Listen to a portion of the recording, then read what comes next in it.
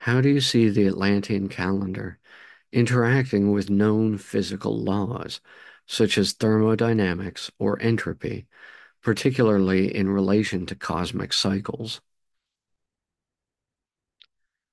The Atlantean calendar is an idealization of the Ice Age cycle, but whenever random events or free will intervene in it, its ability to make accurate predictions breaks down completely.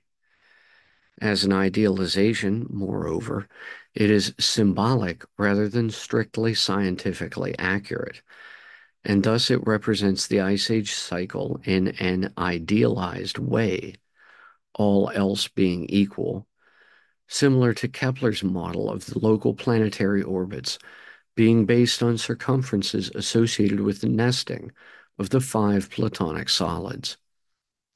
In other words, while not reflecting the reality of the situation perfectly, this model provides an approximate average or baseline from which to determine variations in reality. For example, the calendar may predict a certain kind of climate for a given location at a certain approximate date and time, but this may not be exactly reflected in reality for a number of reasons.